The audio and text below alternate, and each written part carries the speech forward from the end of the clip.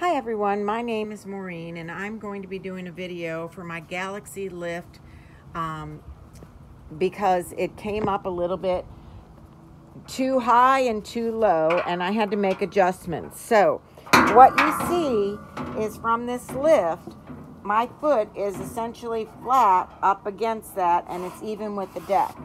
And I'm going to show you how to adjust it. The problem I had is after using it for a couple months, it gets a little finicky and you have to adjust it so that it works. So this is what you're going to have to do. At the very top, you have a limit switch. Now I have one of the newer limit switches because they don't have the directions available yet on the Galaxy Lift website. And when you take this off, I only have two stops. The red, which is up at the top, the green, think of grass, which is up at the bottom. If I had three storage, I would have another one connected here.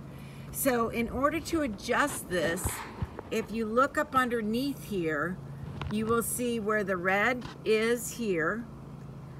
And if I needed to raise it up at the top a little, I would turn it to the right. If I need to make the one on the bottom go down a little, which is the green one, which is the second switch right there, I would just simply take that screw and I adjusted it 1/2 click to the left and ran it up and down a few times, and then it adjusted the height so it came out perfectly.